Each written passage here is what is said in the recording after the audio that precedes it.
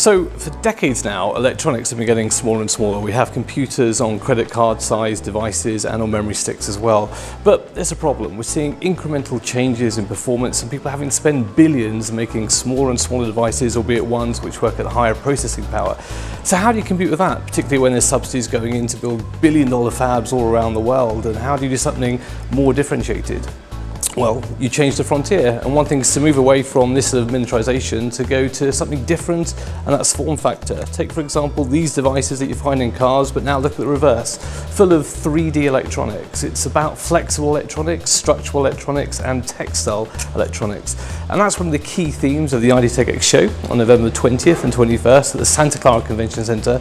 Come along to the event and see what Silicon Valley says about flexible electronics and the future of electronic form factors, if you like, Electronics 2.0.